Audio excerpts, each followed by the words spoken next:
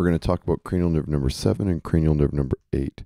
Cranial nerve number 7 has the following three branches. It comes as the facial nerve proper, does muscles of facial expression, chorda tympani, does a couple of salivary glands and taste from the tongue, and the greater petrosal nerve that does the lacrimal gland, nasal palatal glands, and also a little bit of taste from the palate that's not clinically relevant.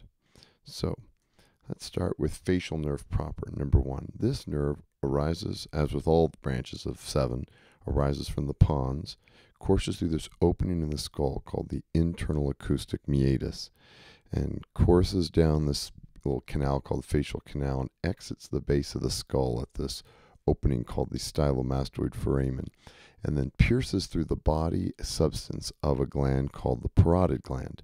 So the facial nerve goes through the parotid gland, but it does not provide any innervation of it. It just goes right through it and then gives rise to these 5 branches called the temporal, zygomatic, buccal, mandibular, and cervical branches for the part of the face that these branches go to. Whether you remember those names or not is not significant, but it just has these 5 branches. And then it goes off to all these muscles of facial expression, like the following. Your frontalis, that wrinkles your forehead as if saying, huh? Wrinkles your forehead in that way. Your orbicularis oculi, which is a circular muscle that closes your eye so that they're shut. Your nasalis muscle that flares your nostril. Your zygomaticus muscles, major and minor, that are going to pull the corner of your mouth up in the smiling movement. The orbicularis oris, which is another circular muscle that purses your lips closed as if going in for a kiss. Now in this picture there's the masseter muscle, but notice I changed the background black. Make sure you notice this, and in green. That's a muscle of mastication. So the masseter muscle in this picture is innervated by cranial nerve V3. It is not a muscle of facial expression. It's a muscle of mastication. So there's your. There's a number of other muscles of facial expression, but those are 5 clinically relevant muscles that you can use to test how the health of cranial nerve number 7, the facial nerve, and the branch of the facial nerve proper. Second branch of the facial nerve is called the chorda tympani. Now to understand why it's called the chorda tympani, let's talk about geometry for a minute. There's a circle, and a line that goes through the circle from one side to the other but does not go through the center is called a chord. So in the body, we have the tympanic membrane, which is a circle, and this nerve courses through this tympanic membrane along its side, but not through the middle. So we call it the chorda tympani nerve. That's why it gets its name. So here we have the chorda tympani branch coming off the pons, going through the internal acoustic meatus, and it courses right by a chord along the tympanic membrane, your eardrum. Then it exits the bottom of the skull at an opening called the petrotympanic fissure. Whether you remember that one or not, it doesn't matter. But then it courses all the way up to the tongue. Now to get to the tongue, that chorda tympani nerve hitchhikes along a branch of V3 that's already going to the tongue. And so the lingual branch of V3 is what's doing general sensation from the front of the tongue, the anterior 2/3 like temperature and touch and pain.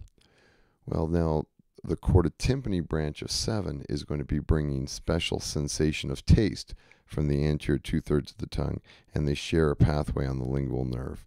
It also sends visceral motor to the submandibular and sublingual salivary glands to produce saliva on that side of the mouth. So here's a front of the, basically a view of the top of the tongue. It does special sensation to the anterior 2/3. So you cut the tongue in half, left and right. Then you cut anterior and posterior thirds. So the anterior 2/3 on one side is the chorda tympani nerve for taste, and then the pharyngeal branch of 9 from the back of the tongue. And then it also does these 2 salivary glands, sublingual and submandibular salivary glands. So the third branch is the greater petrosal nerve. It comes through the internal acoustic meatus, and then this courses through the base of the skull and gives rise to palatine branches that are going to go to your nose and palate for those glands.